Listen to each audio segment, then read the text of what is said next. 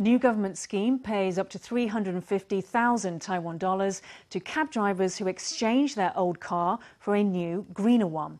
Drivers can get 150,000 Taiwan dollars toward a new gas-powered car and 250,000 for a hybrid.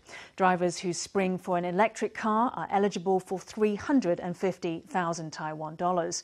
Today, Transport Chief Lin Chia-lung said that due to a strong early response, the scheme has been beefed up to benefit double the number of cab drivers. This cab driver shelled out 3.8 million NT for a new electric car.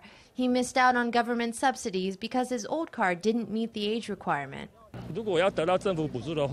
If you want a government subsidy, the first condition is that your old car has to be at least 8 years old, something along those lines. My previous car was less than 8 years old. Launched by the Transport Ministry, the scheme offers a payout to cabbies that want to trade in a taxi that's at least 12 years old. 5,000 slots were open this year. They filled up in a flash. The supply doesn't meet demand, so we consulted the president. Initially, the policy was going to subsidize 10,000 vehicles over 3 years. But due to the demand, we've doubled that. This year, we will increase the number of subsidies from 5,000 to 10,000.